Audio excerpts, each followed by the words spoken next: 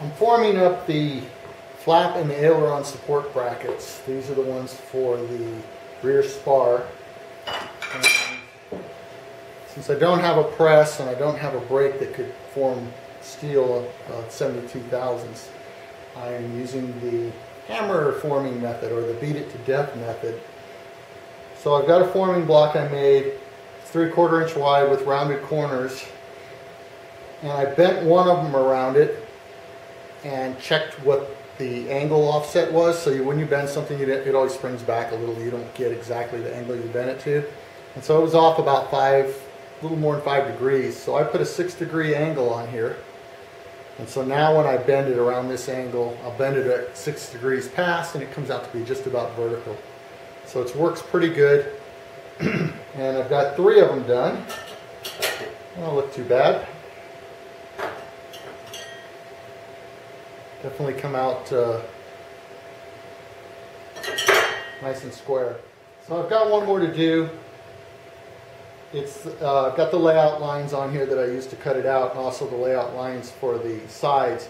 So I'll just center this block up in between those two in my vise. I'm going to put a spacer here on the back side so that I don't leave vice jaw marks,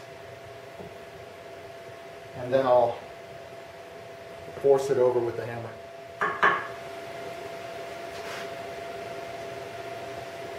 Alright, that's all lined up. I'm going to clamp it really tight.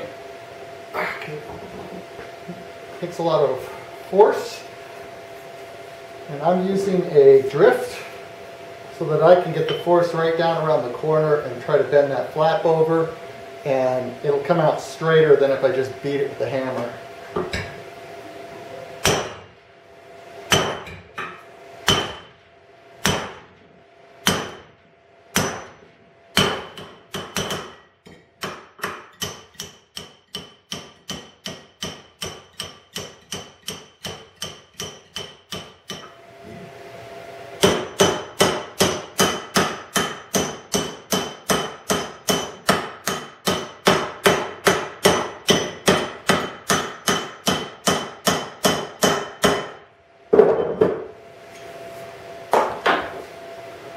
It's down pretty good, so that should be that side. Let's take it all apart, and I'll just check it to see if it's close to square. Doesn't have to be perfection, but it comes out pretty darn close, so we look good.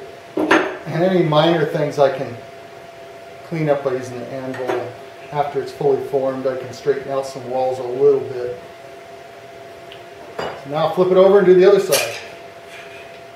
So after forming, normally the 2 legs won't be exactly the same height. Just there's a little errors in it. And so I take it over here on the bench sander and I even them up.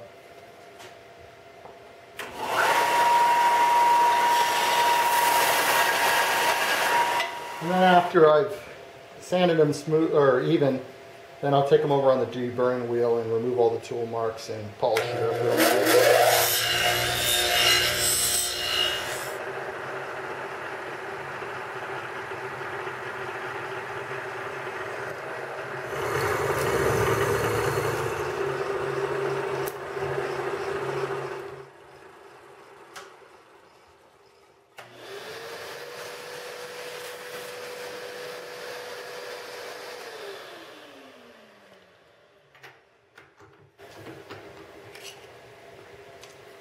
So there's the pocket that's on the drawing.